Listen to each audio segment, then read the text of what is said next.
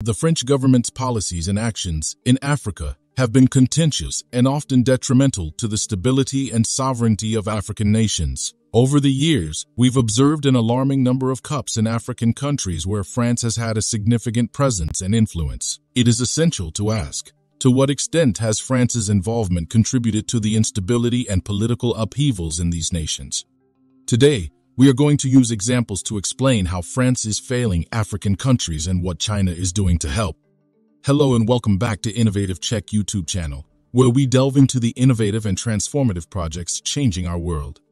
If you're new to the channel and enjoy learning about innovation stories around the world, you've come to the right place.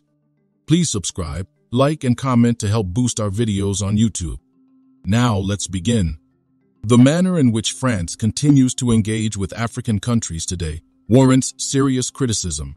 Despite the era of colonization being long over, the echoes of neo-colonialism are hard to ignore in France's relations with Africa. France's handling of African nations seems to be characterized by an overbearing presence and a tendency to intervene excessively in their internal affairs, often to the detriment of the local populations and the democratic processes within these countries.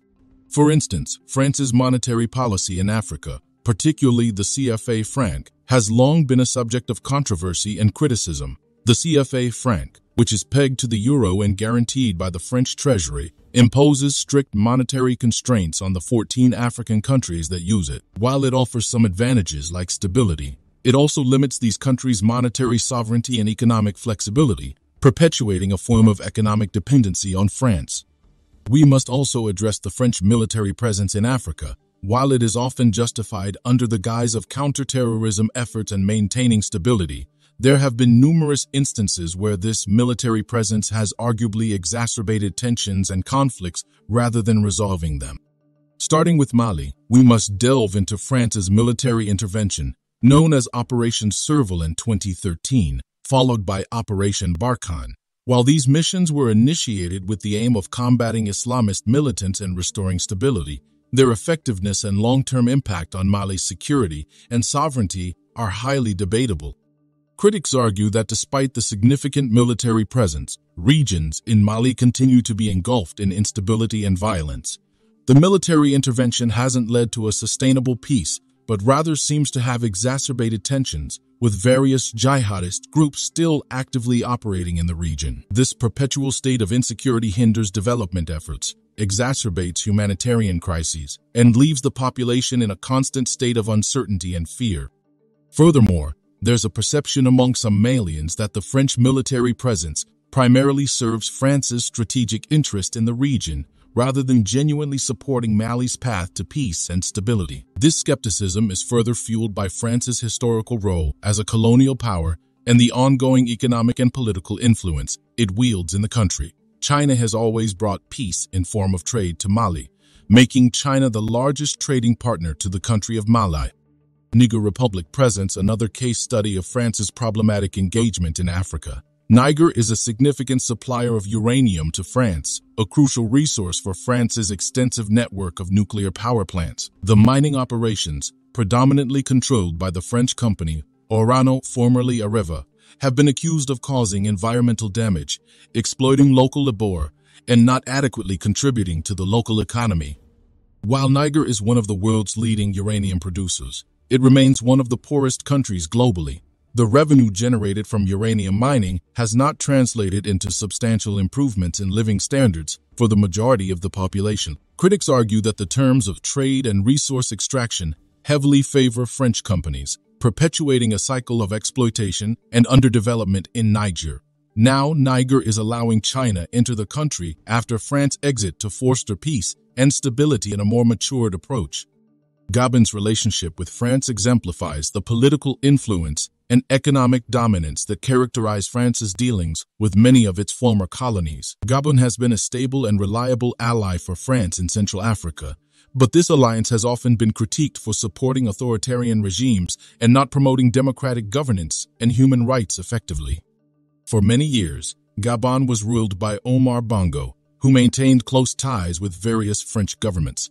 Critics argue that this close relationship resulted in France turning a blind eye to governance issues, corruption, and human rights abuses in Gabon. This support for autocratic leaders undermines the development of democratic institutions and processes in the country and contributes to political instability and social tension. If you are enjoying this video so far, please don't forget to subscribe, share the video, and comment. France has historically played a role in the political dynamics of various African countries through its military presence and economic policies. However, these engagements often seem to toe the line between support and interference, and it is paramount to inspect whether such involvement truly serves the best interests of the African nations or primarily advances French objectives. Furthermore, France's economic involvement in Africa often manifests in the form of massive corporations exploiting natural resources, sometimes without adequately compensating the local economies or investing in sustainable development for the communities affected. This economic dynamic could be perceived as a modern incarnation of older, exploitative relationships, not fostering genuine partnerships, but rather perpetuating dependency and underdevelopment in many regions. In addressing the issue with China, the assertion made by officials in Paris, pointing towards a binary choice for Europe between asserting power or submitting to China, oversimplifies the complex tapestry of international relations and global trade dynamics. This perspective can lead to an antagonistic approach, ignoring opportunities for collaboration and mutual growth, while risking the escalation of trade tensions into something more damaging for all parties involved. Such a posture doesn't consider the long-term implications for global economic stability and prosperity. Engaging with China requires a nuanced and strategic approach, considering both the challenges and opportunities presented by the relationship. Diplomacy that is solely based on power assertion is not only outdated but dangerous in a multipolar world where cooperation is not just ideal but necessary for tackling global challenges, from economic recovery post-pandemic to climate change. When examining France's relationship with Africa, one cannot ignore the legacy of colonialism and the shadows it casts on contemporary interactions. The policies and strategies deployed by France in Africa often appear not entirely divested from a paternalistic and exploitative framework, which not only hampers the prospects of sovereign development in the African states, but also engenders resentment and instability in the region. Let's take a deeper dive into France's military operations in Africa. While these missions are officially designated to assist local governments in maintaining peace and security, concerns about their true nature and impact cannot be dismissed lightly. Often, the presence of French military forces seems to correlate with heightened tensions and conflicts in the region. There's a palpable need for transparency and accountability in these operations to ensure they indeed serve the purpose of fostering peace and not further entrenching control or securing economic interest unduly. The role of the French military in various coups across the continent has also been a point of concern and speculation. While France officially denies involvement, the frequent occurrence of coups in nations where French troops are present raises eyebrows and necessitates a thorough and impartial review. Transparency in these matters is non-negotiable, as the lives and futures of millions are at stake, as well as the integrity of international diplomatic relations. Now let's explain how France has failed African French-speaking countries. One major point of contention is the economic policies and practices France employs in Africa. The use of the CFA franc, for instance, has been criticized for fostering economic dependency among the 14 African countries that use it. Although providing stability, the currency arrangement restricts these nations' monetary policy freedom, effectively tethering their economies to France. The CFA franc has been regarded by critics as a relic of colonial times, maintaining a form of neo-colonial economic control that limits these countries' developmental potential and sovereignty. Moreover, French companies have a significant presence in many African nations, often dominating sectors critical to these countries' economies, such as utilities, telecommunications, and infrastructure. Concerns have been raised regarding the terms and conditions under which these corporations operate, with accusations of exploitative practices, inadequate reinvestment into local economies, and insufficient consideration for environmental and social impacts. France's military engagement in Africa has been a double-edged sword. While ostensibly deployed for peacekeeping and counterterrorism operations, French military presence has at times been implicated in controversies, including support for authoritarian regimes, involvement in political crises, and inadequate responses to humanitarian issues. The military interventions often appear more in line with protecting French interests than genuinely supporting long-term peace and stability in the region.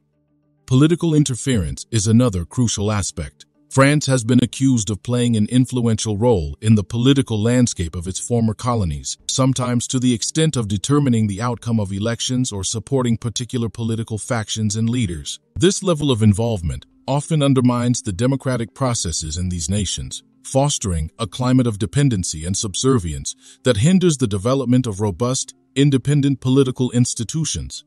Despite significant investment and aid flows from France to Africa, the continent continues to grapple with deep-seated challenges related to poverty, healthcare, education, and infrastructure. Critics argue that French aid and investment often lack a focus on sustainable development, geared more towards creating favorable conditions for French businesses than addressing the fundamental challenges facing African societies.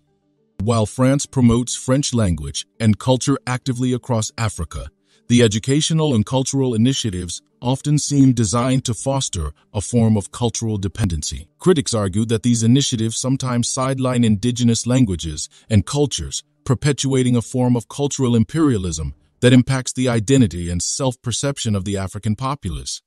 Mali, Niger, and Gabon showcases different facets of the critique against France's policies and actions in Africa. The overarching themes include economic exploitation, political manipulation, military intervention without long-term stability, and a lack of focus on sustainable development and democratic governance.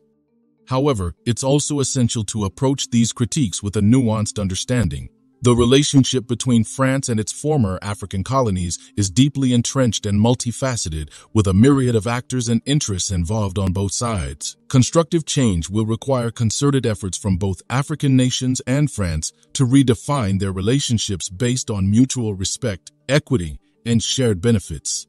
Thank you for your attention, and I welcome your thoughts and questions on this complex and vital subject. Do you want to watch more videos like this one? If yes, please like and share the video and subscribe to get exclusive videos about how phenomenally China is developing and growing its influence. Your subscriptions and likes motivate us to generate more content, so please keep supporting us. Check out this video showing on your screen right now, and I will see you on the other side.